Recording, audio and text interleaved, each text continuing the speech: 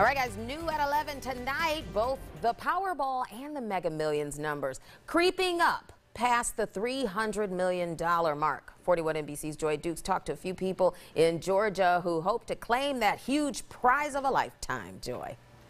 January, the risk is wasting $2, but the reward could mean your wildest dreams come true. I spotted several people at the Marathon gas station in downtown Macon willing to bet on those odds. And I even talked to a man who says he has the golden ticket.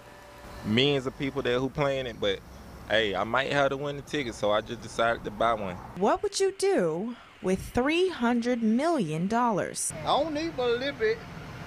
Boat, fishing pole. I'd probably disappear and no one ever see me and my wife and my kids and stuff for my family and my friends. It's the first time that the numbers for both Powerball and Mega Millions are over $300 million at the same time. One of these the winning ticket.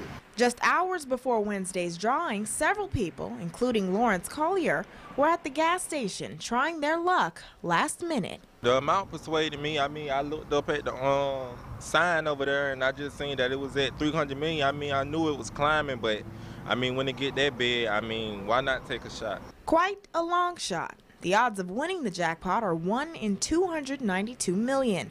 But Twiggs County resident Melvin Bond believes he has the winning ticket in his hand. In my last day of work.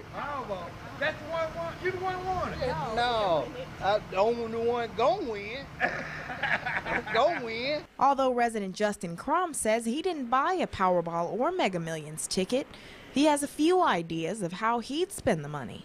Start a farm somewhere, go to Queensland, just stuff like that, stuff that you wouldn't be able to do unless you had $300 million to just not worry anymore about.